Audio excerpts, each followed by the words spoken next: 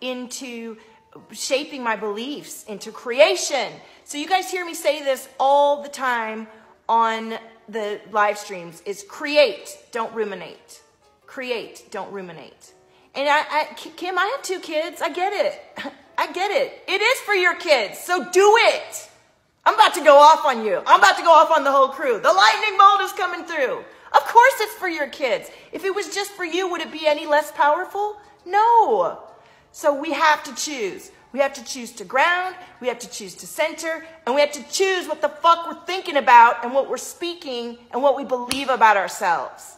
That is the shift. And if you can't get to that shift yourself, get some help. You're doing it by watching these live streams. You're doing it by tuning in. But the anxiety and the fear and the, oh, what if this, what if that? Stop it. Fucking stop that, right?